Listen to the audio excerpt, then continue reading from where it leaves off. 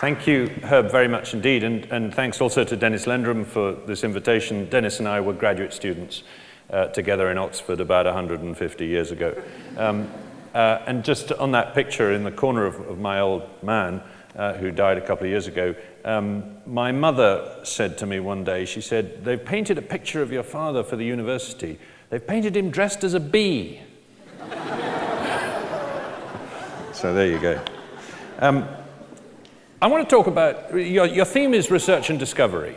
And I want to talk about the biggest piece of discovery that ever happened.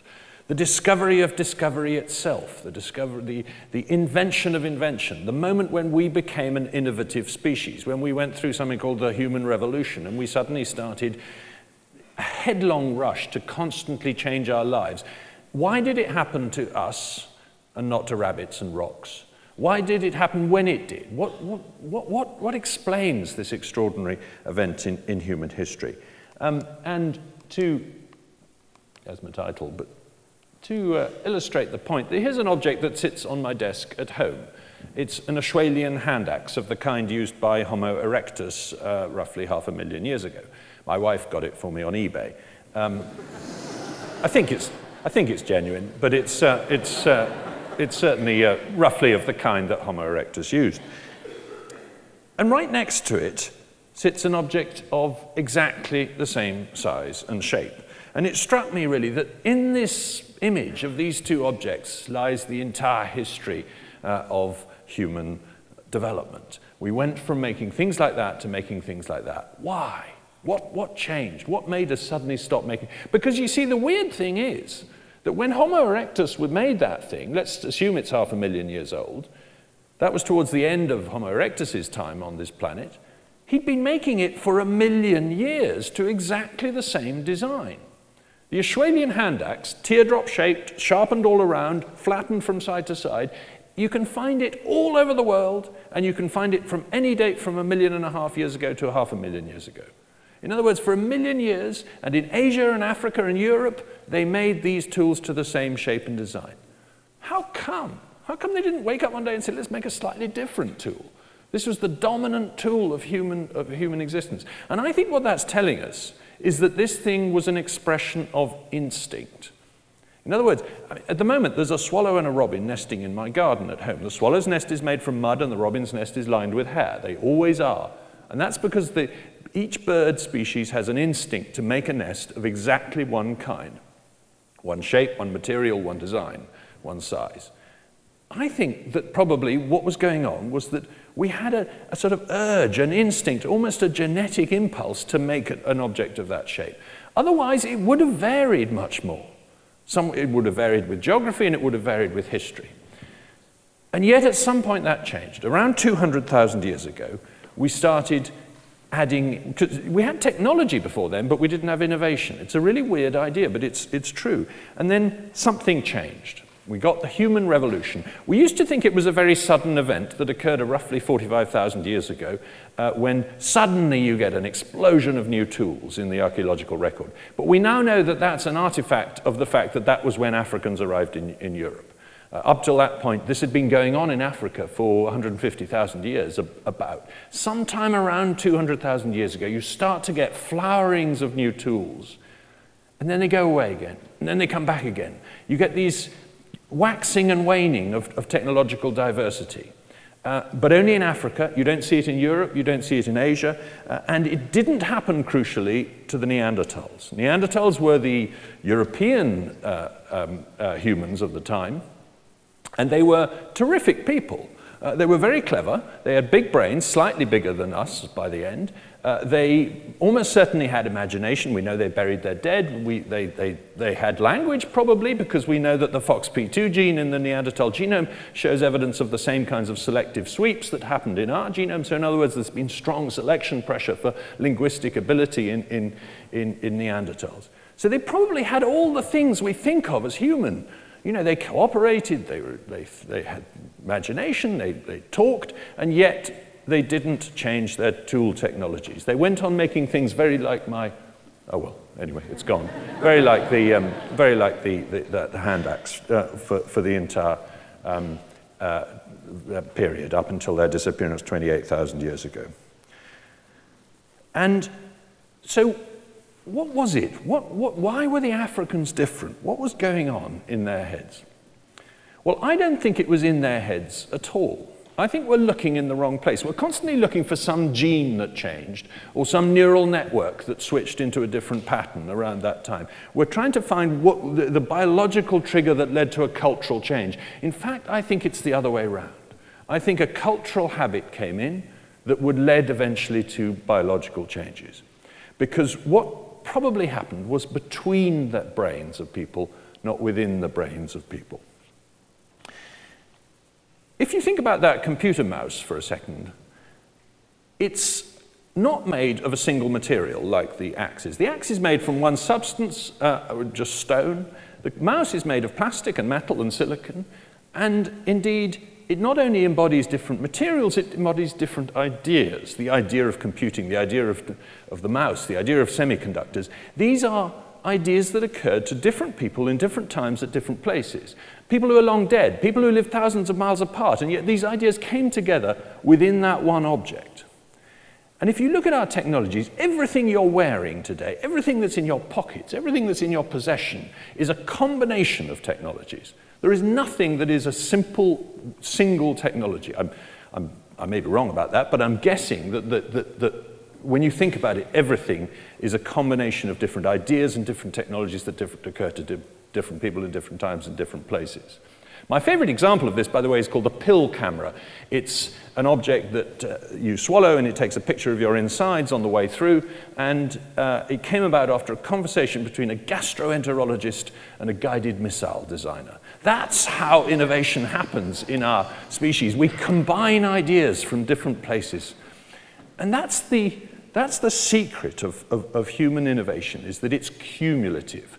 We accumulate different ideas and put them together. Now, biological innovation is also cumulative. That is to say, when a new mutation comes along, you don't replace an old mutation, you add it to the ones you've already got. And in particular, what you want to be able to do is sort of get a good idea from one individual, from one lineage, and another from your mother's lineage, and so on, and combine them together and produce a better organism by combining these new mutations. How is that possible? Well, sex is crucial to it. If you don't have sex, then you can't draw upon innovation anywhere in your species. You rely only on your mother's mother's mother's lineage for any innovation. If you want to pull together innovations from all over your species, then you've got to be a sexual species. And that's what sex does in biological terms. It enables evolution to be cumulative because it can draw upon innovation wherever it happens in the species. So something changed in human habits that made our cultural evolution cumulative, just as sex made biological evolution cumulative. And I think it's the peculiar human obsession with exchange. Human beings are very unusual in that they love swapping things. From an early age, we're obsessed with, children love giving you things if you give them something back. It's not true. People have tried bringing up apes in human houses, and the one thing they don't get is the idea of sharing and swapping. It's a human fascination that we share and we swap. We do it obsessively, and Adam Smith, the Scottish economist, famously observed that no man ever saw a dog make fair and deliberate exchange of a bone with another dog. And once we started doing that, it had an extraordinary impact because it led to the ability of ideas to come together to meet and to mate. Ideas having sex, as I put it a few years ago in a TED talk in Oxford. And because that had the same impact on cultural evolution that sex had had on biological evolution. That is really where innovation comes from. And we kind of see this because if you go and look at, there's a cave in the Caucasus where Neanderthals lived up until about 30,000 years ago, and then they disappeared and the modern African people moved in after them. And the fascinating thing is that the Neanderthal tools are all made from local stone, whereas the modern humans are using stone that comes from up to 600 miles away. Not all of it, most of it is local stone, but the point is they're able to get materials from long way away through trade networks, through exchange patterns, Neanderthals didn't do this, and so they're able to get ideas from a long way away. So once we started exchanging, we started spreading innovation around. And you can see this showing up in fascinating patterns in prehistory, because what happens when you cut people off from these exchange networks is not only that their rate of innovation falls, but it actually goes into reverse. They disinnovate. They start dropping technologies that they already had. I mean, if all of us were suddenly marooned on an island, how many of the technologies we currently have in our pockets could we recreate? We'd have to simplify dramatically to suit the skills in this room. There are a lot of skills in this room, I admit, but still, probably we couldn't make everything. Tasmania became an island 10,000 years ago. And the people who were marooned on that island, it was cut off completely from the Australian mainland by rising sea levels, the people who were marooned on that island, about 4,000 in number for the next 10,000 years, not only didn't get technologies that were invented later on the Australian mainland, like the boomerang, for instance, but they actually dropped quite a few of the technologies they started out with. They gave up making bone tools altogether, for example. And the reason is not because they were getting individually stupider or anything like that, but because their collective brain was too small to keep up the network of specialization and division of labor that enabled you to do this kind of innovation. We see the same thing in the Pacific before Western contact, that islands with a lot of trading contact had much more sophisticated fishing tackle than islands which had less trading contact. So trade is what drives innovation. And this has been the history of human beings right up to today. I mean, the great engines of innovation in the last few centuries have been the trading city-states in places like Renaissance Italy or Amsterdam or North America more recently. Now, remember I showed you that picture of the mouse and the axe? Who made that mouse? The answer is a lot of different people combined to make it. There was a project called Make Matt Ridley a Computer Mouse, and an awful lot of people were working for that project. When you think about it, there were thousands, perhaps even millions of them, because there was a bloke who was growing coffee in Brazil, whose coffee was going to be drunk by a man on an oil rig, whose oil was going to be used in a plastics factory, whose plastic was going to be used to make the mouse, etc., etc. And they were all collaborating in this extraordinary way to produce this one object for me. They were all working for me. They didn't know it, and I didn't know it, but that's what was happening. And that's, by the way, why we have the lifestyle of a king today compared with our ancestors, because we've got so many more people working for us through this network of exchange that we have. The great theme of human history over the last few thousand years has been that we've got more and more specialized in what we produce as individuals, but more and more diversified in what we consume as individuals. This theme of getting narrower in our production so that we can get wider in our consumption compared with self-sufficiency, when a self-sufficient person, subsistence, does more things productively than we do, but he does fewer things consumptively. And of course, that engine can go backwards, and that's what you see when the fall of the Roman Empire or even the Great Depression in the 1930s. You see people going back to being more self-sufficient, going back to consuming more narrowly, but producing slightly more widely. The division of labor, where I do what I'm good at, you do what you're good at, and we get a gain from trade by collaborating, is not unique to our species. That's something that social insects do particularly. That's what ants, bees, and those kind of creatures do. And they get the same kind of benefit from it, but there's one big difference, which is that they only do it within the family. An ant nest is a gigantic family. And that's because they've delegated reproduction to the queen. They have a division of labor over reproduction. We don't do that. It's the one thing we rather like to do for ourselves is reproduction. Even in this country, we don't expect the queen to do it for us.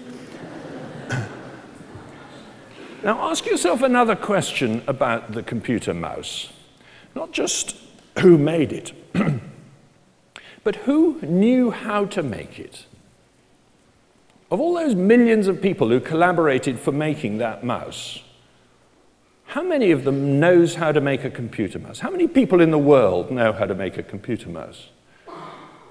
The answer is actually 0. There is no human being on the planet who knows how to make a computer mouse, when you think about it. The man who runs the computer mouse company doesn't know. He just knows how to run a company. The man working on the production line doesn't know because he doesn't know how to drill an oil well, and so on. There's a guy called Thomas Thwaites, an artist, who a few years ago set out to recreate a £3.99 toaster from Argos from scratch, to make one absolutely from scratch, literally from the materials he could get out of the earth. And after about 2 years and a huge amount of money from the Arts Council, he'd produced a sort of huge and ungainly thing that would just about burn bread at the edges. And he was making the point that this extraordinary pattern of collaboration we've created means that the knowledge of how to make the machines we use is not stored in individual heads at all. It's stored in the cloud. It's stored between us, not within us. And that's true of the simplest object, actually. Famously, I'm really, in a sense, I'm plagiarizing this idea from an economist called Leonard Read in the 1950s, who wrote about an essay called I, Pencil, about a pencil which discovered that nobody knew how to make it. And that's really rather a wonderful idea. We think the cloud is new, that it's something to do with the web. But actually, the cloud's been in operation for 200,000 years. That's the gist of my argument. But of course, if I'm right that exchange is what drives innovation, then the fact that ideas can meet and mate much faster over much greater distances now than they could ever do in history because of the internet means that the rate of innovation in human society is going to go up, not down. People sometimes think we're running out of ideas to innovate. I just don't think that's true. I think ideas are going to meet and mate faster than ever in an orgy that will produce extraordinary possibilities in the future. So the answer to my original question is, why did this happen to us and not to rabbits or rocks? Why did it happen 200,000 years ago? Is that was when we started exchanging. Now, once we started exchanging, we'd have got instincts for exchange.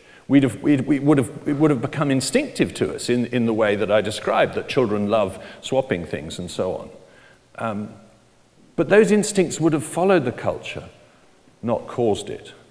So it might have just been an accidental thing that a bunch of Africans sitting somewhere near a place called Pinnacle Point in South Africa, which is probably the earliest site of technological diversity, might have suddenly one day just started swapping things. And the rest was history. Thank you very much.